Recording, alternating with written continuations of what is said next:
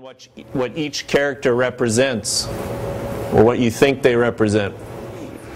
With this technology, as with all of our technology, we wanted to say, rather than the entire school is going to do it, and you're going to do it in your classroom, whether you want to do it or not, we're going to say, let's find a group of 5 or 6 teachers in the school, and let's start with them. And start with that small group, mentor that small group, provide them with the support that they need to be successful. And then know that when something is successful and it impacts kids, that's what teachers want to be a part of. And we really have had success. It started off in the English department. They really wanted to do it. They were excited about it. They converted the social department, and then those two groups worked together, and the fine arts department got in on it, and they were willing to make it happen.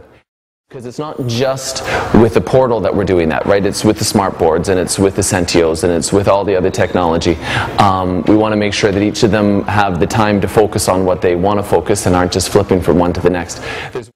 During our exam week, we have every day we have a different technology that's featured, and so we'll have so Terry and Todd ran during this past exam week on Google Docs, right? And that's when Fine Arts Department came in and they checked it out.